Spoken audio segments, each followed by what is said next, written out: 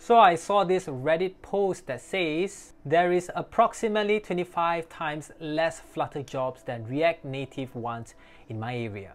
And this is not the only post that I found on the Reddit page of a Flutter dev that talks about whether they can find a Flutter developer job than a React Native job. And the reason why, and actually it is a truth, is that like all blogs and articles that talks about Flutter, is that Flutter is relatively a new framework. If you give a search for a Flutter job, for example in my area, Singapore, I will get probably around 50 plus Flutter job results.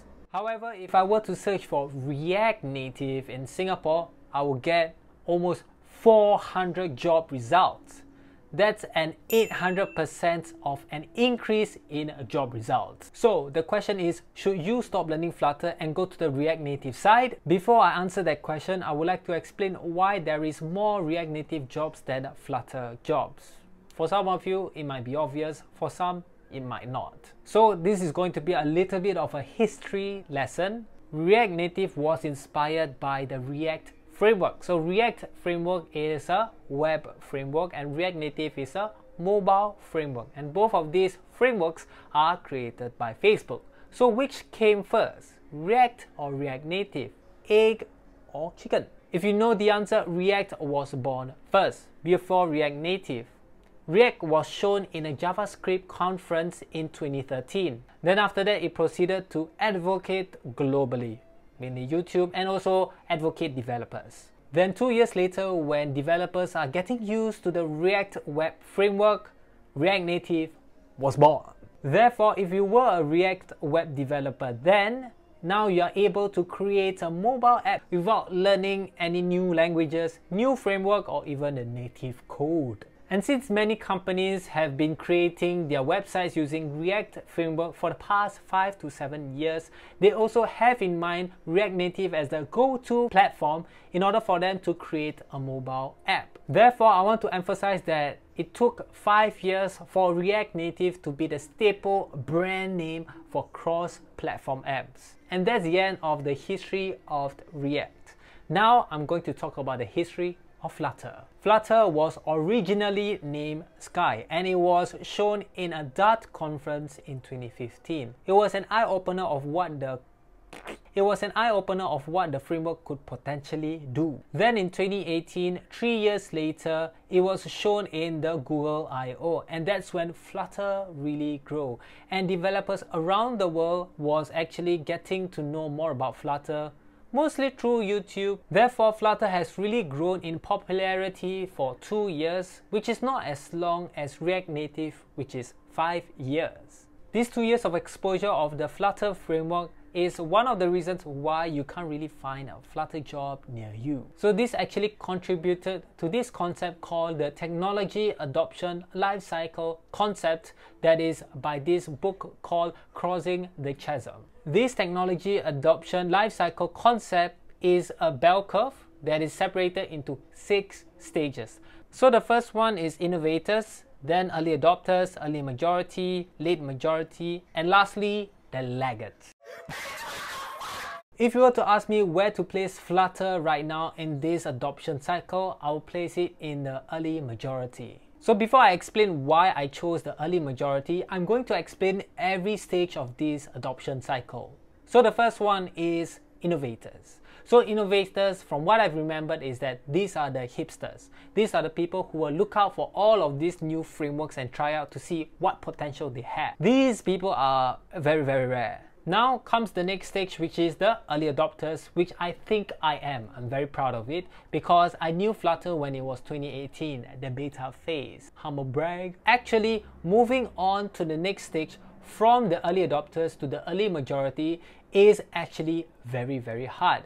And the book says it all. It is crossing the chasm. However, good news, the Flutter team did a really, really good job in crossing the chasm from making it an early adopter technology to an early majority technology, which is you guys. Early majorities are people who, wants to like go into mobile development and they don't know what to do. So they go Google and search and they see, oh, Flutter, and then they went to see it and then they try it out on their machines and they liked it, and they like the Dart language, they like the Flutter framework, and that's when you guys are in the early majority. Not only developers are part of the early majorities, young companies and startups are too. This is because it is a cheaper option for you to hire one person to build for iOS and Android. Why I say Flutter is currently in the early majority stage is because number one, GitHub stars. So GitHub stars is not a very accurate way for you to measure, but it's still an indicator. So if you don't know, Flutter has more GitHub stars than React Native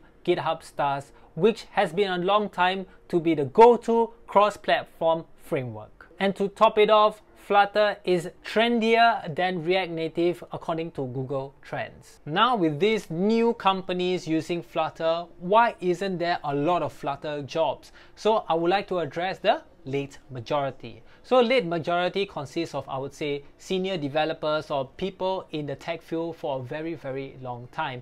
And these companies are usually medium-sized or big companies that have code bases in their native code for iOS and Android, or even using cross-platform frameworks such as React Native.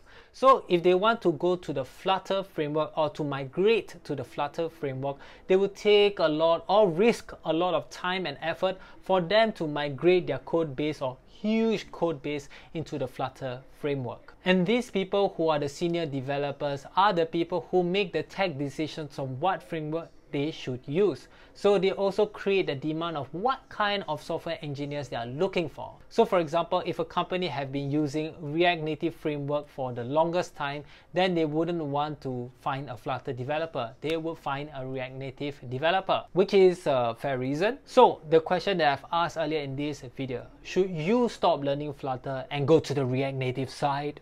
Well, why not both? However, if you can't find a Flutter mobile developer job that's suitable and near you, then what you can do is you can do freelance, or if you really like mobile development, then why not pick up React Native to get a job? And if you need to survive, the last thing that you have to think about is whether you should stop learning Flutter. Get your priorities right. Get a developer job, get a job, get any job, and learn Flutter on the side. Create projects, learn Flutter, create videos about Flutter. Then if you find a Flutter developer job in the future, then your hard work, your endless nights of grind debugging your Flutter app would pay off, because now you have the experience of creating a Flutter app and experience in Flutter mobile development. I can't guarantee that you can find a Flutter job in the future, but one thing for sure is that hard work pays off. So don't worry whether you can find a Flutter job, worry about how well you are as a software developer.